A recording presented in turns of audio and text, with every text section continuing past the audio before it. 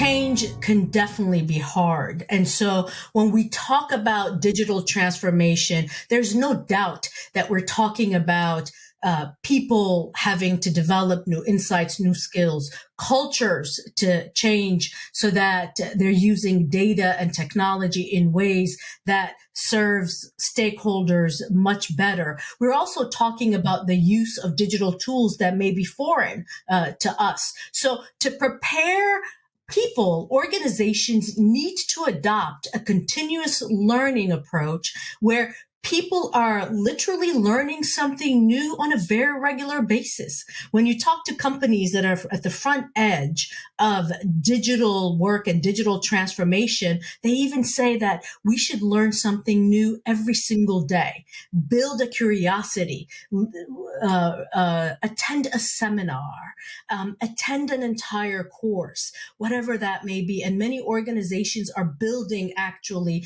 learning portals so that people can pick and choose what they need to learn.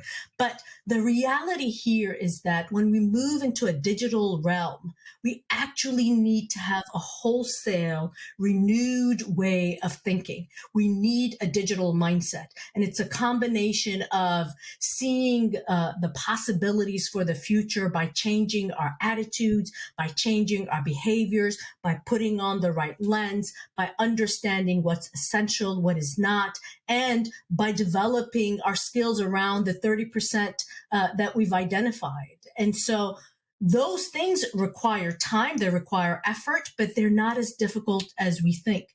In order to be digital savvy, if someone invests 9 months to a year to really immerse themselves in certain key areas, they will be ready to truly contribute to a digital environment.